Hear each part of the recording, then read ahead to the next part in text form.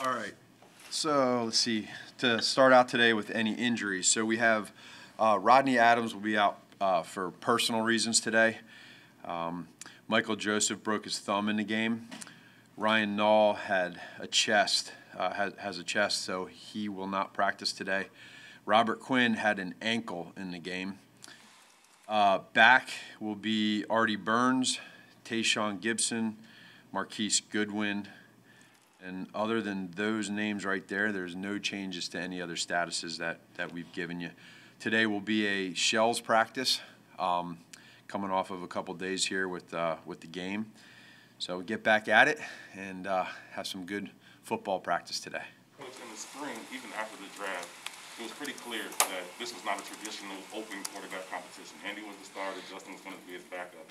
Is that still the case, or has Justin worked his way into a spot where he could realistically be your week 1 starter? Yeah, it is the case, and I think for us to focus on, the day by day and just kind of everything that goes into it, the only thing that those guys care about right now is just being great at that position. And I think if you ask all three of them, that's what they're trying to do. And then I'll always go back to just making sure that when we evaluate those guys at that position, we're evaluating the entire package, right? And I think Andy had 6 plays, and yeah, it's hard to say much good or bad about that with the 6 plays. So we're going to get him some more snaps this coming preseason game.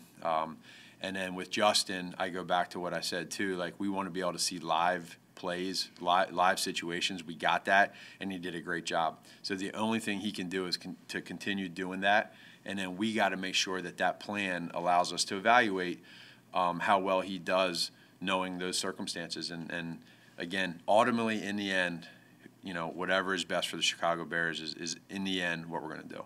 And that being said, is there a point where, as part of the plan, there is value to getting Justin reps with guys like Allen Robinson, starters that he hasn't had a ton of yet? I think that's real. I think you need to look into that, and you need to be able to see, okay, not even so much Adam to see that with his own players, because he gets some of that in practice right now. He's getting some of that, but also it can be good to see what he does versus the first team defense. So when you combine both of those together, that's again kind of part of the evaluation process. Is there's zero scheming that's going on right now in these preseason games. Zero. There's nothing. There's not a lot of tape watched. There's plays that are called to see if people can win one-on-one. Can they or can't they? And so that's that balance of trying to figure that out. And we want to see the strengths of these players when they're playing. So yes, I'd say a little bit of that with his own players, and then also who he's playing against. There'll be more in practice against the number ones for Fields. Yeah, so he's been for him, what we've been doing rep-wise is we've been able to kind of manipulate the reps where he's able to, with the offense, get some of the ones with some of the guys when they're in there for the offense, which means he's going against some of the ones on defense when it's not live. And that's just something that's part of the plan, and the more that we can get of that and just be able to kind of evaluate and get in and out of the huddle. Now, we've had some guys out too, like even in the preseason game, there's some guys that aren't playing that are, the A-Robs and the Marquise Goodwins and stuff. So it's all a little bit of a moving pieces with that. But the only thing that these guys can do is just try to go out and ball out. And I think that, Justin had a lot of plays, and he did a great job in those plays he had. Matt, with just the first few questions here, does this become a bigger challenge for you to manage now with all the field type and the questions, and just even maybe your own players wondering who the best quarterback is? No, because it's expected. You got to play the situation and just understand, okay, this is the excitement is there, and I'll go back to, we all want him to play really well. Like, that's a good thing is for him to go out and play well. At the same point in time, we knew going into this that in this situation that anytime there's something that goes wrong for a guy like Andy in this situation, that's going to be there if Justin's playing well. But no, this is something that we've planned for, prepared for, and we want to make sure. And again, Justin understands all of this, and that's what I love about him, is he understands the plan. He understands the process. They all do, and we asked him to go out and play well on game day live, and he did. Andy, you said like a week ago you wanted him to get to his checkdowns quicker in terms of, you know, for his reads. Did you see some of that come to fruition against the Dolphins? I did. There was, you guys remember the one play early on, we were backed up in one of those first two series where we had the back-to-back penalties and we got inside the 5, or it was like the 8-yard line. And he had Damian Williams on a check down. We had some vertical routes going, and Damian was a check down. And he had him right away. I think he lost vision. I would have loved to see him get to Damian right away and check it down. Instead, he pushed up and out and then threw it sidearm to Damian and got the same result. So that would be an example there. Another example that he did a good job was at the end of the second quarter with limited time left, where he stayed within the progression. He checked it down to Herbert, and Herbert did what we asked him to do, which is get your butt out of bounds. He did that twice. And Coach Flip and I were talking the other day. That was one of Coach Flip's favorite plays of the game, was him staying in rhythm with his feet, top down, and not panicking. And he simply, when you watch his eyes, he went to the post route, and then in his progression, he just slightly moved his eyes and his feet down to Herbert, gave it to him, and trusted Herbert to get out of bounds. That's not easy to do. A lot of guys will scramble, run around, waste 4 seconds, and throw the ball away. He did it. He stayed within his progression. So I think he's growing in that area, and he knows it too. He says, "Coach, I got to try to check the ball down some too."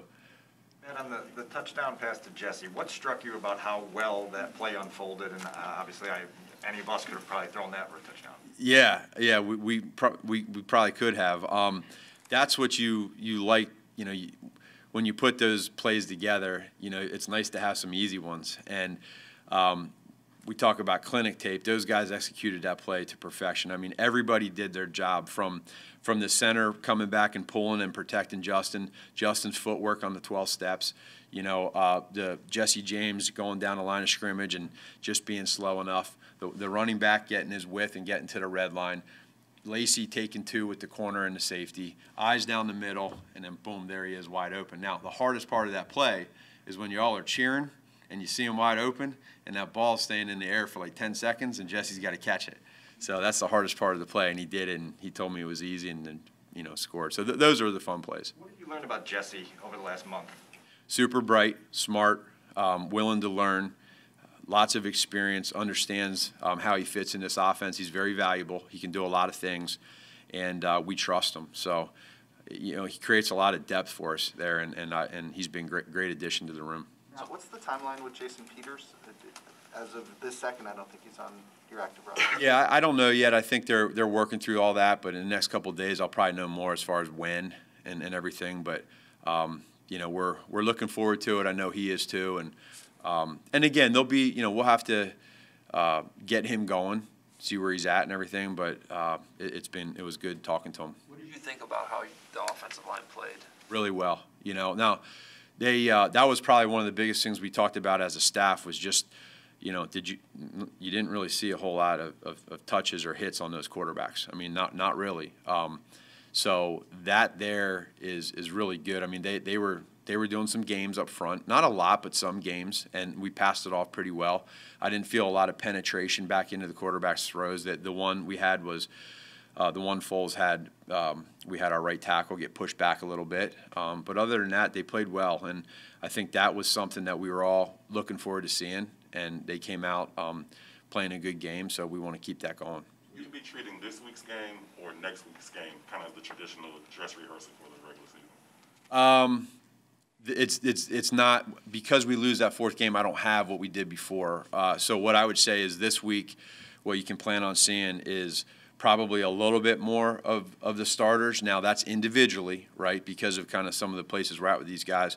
I would say Andy will play a little bit more, but we're still going to try to get as many reps as we can for Justin. And when and how that goes, we lost the possession in the first half with they got the ball, so we tried to get a possession at the end of the half, and then we knew we were coming back in the third. But Andy and some of those starters will play a little bit more. But we still have to get Justin going with those reps. Do you game plan at all this week? You had mentioned earlier that these preseason games. It's very minimal. I mean, it's we're working on stuff. I mean, we have some. I mean, there's some because these fronts change and then the back ends change, but it's not even close to what you would do for a regular season game. I'm interested. What was your opinion on Khalil Herbert's game? You mentioned it briefly about him catching that pass from Justin Fields and having a little yards after catch. How would you evaluate his performance? He's really caught my attention. I think he's somebody that, again, you talk about the word trust. He hasn't made many mistakes as a rookie. He's very, very smooth. When he gets the football, you can see the burst that he has. He's always going to go forward with yards. I just really like where he's at right now. I think that running back room in general is playing their tails off, and Coach Petrie's doing a great job working with those guys. Hey, with Tevin, did you guys consider putting him on PUP to start camp? No. Again, it's his whole deal is continuing to just work every day to just try to get back to where he can, but that has not come up. Are you able to learn anything about him just in the classroom right now, just doing some of the film stuff? You'll be able to see what he can gain from that? Yeah, the biggest thing for him right now is just staying heavily involved when he can in those meetings, which I know he is. And then same thing like we talked about the other day, when you're out there practice, making sure you're staying involved with the protections and the different things going on. And it's a little different with an O-lineman. I know there was a comparison the other day about him versus Eddie with the script. It's a little different with the O-lineman. He's been doing a great job. And, again, somebody that's motivated, wants to do everything he can to get better so he can play. Anyway, physically, what's he able to do at this point? Because earlier we saw him do some stuff on the side, But it hasn't been. I think same stuff. I mean, nothing's changed with him. We're just it's a process, and we all want to make it happen sooner than later. But Dre and our doctors are working with him and just trying to stay as positive as they can with them, and just really honestly day by day. You said nobody schemes in like the first preseason game. So with that in mind, what did you see offensively was there anything that translates to week one success? Was there anything that happened that for you as a coach see as, hey, that's a long-term benefit? Yeah, well, I would say what don't do is don't have those penalties we had early on. That's the first couple drives that we had those slant routes over the middle. They just played press man, and we have to win on that. And they played good defense. So, again, there's not a lot of scheming with those third down calls. It's just we're kind of playing some plays that we have. But so that's kind of there. But when Justin came in, we had the in and out of the huddle we had a false start. I mean, Justin even had the one. If you look at it, he went and said set hut, and he false. They didn't call the other guy. They were going to call it on Justin. So little things like that, we got to eliminate those. We can't go backwards, and we got to get some first downs to get going. We just had no rhythm in that first half. But you always want to establish the run game, be able to work your play actions, but just stay away from the discipline stuff, the dummy stuff. Be smart. As a coach, man, is it time to reach out to Sean and McDermott and say, can you throw in a disguise next week? You throw something in just like a little wrinkle? Oh, I'm sure he will. We talked. We were partners our first round at Tahoe, so we talked a little bit out there. Some of the stuff that's going on, and we were just kind of going back and forth on what we were going to do, in the game and everything. But even at that point, things were fluid for him too. He was still trying to think what he was going to do with his guys. So it's this. I mean, I was just setting some of the schedule last night. Like, things are different, man, this year with the schedule. So we're all kind of working through it, and I think it's all to each their own.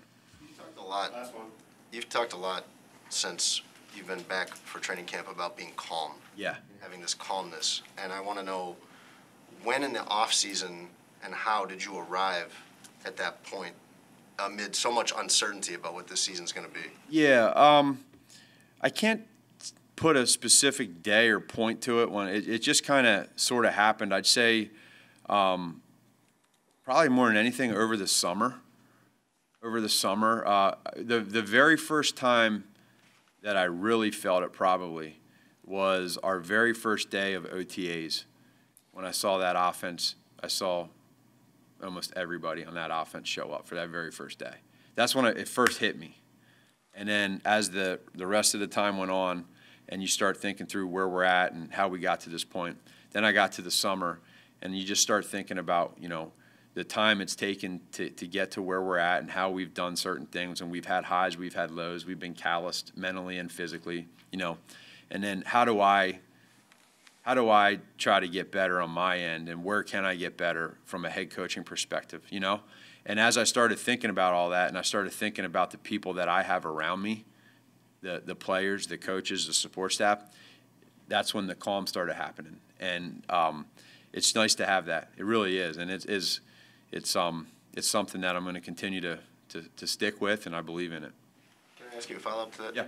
How does that compare or contrast with how you felt coming into the 2019 season when you're coming off so much success? Yeah, it was different. The 18 season, a lot of things happened, and I think this team built belief and trust in each other. And then that word expectations creeped in.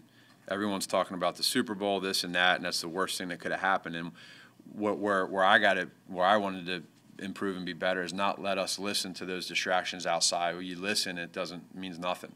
So we learn from that, and I think that's where all these 3 years have gone by for me. I've been able to use those experiences to help me be calm.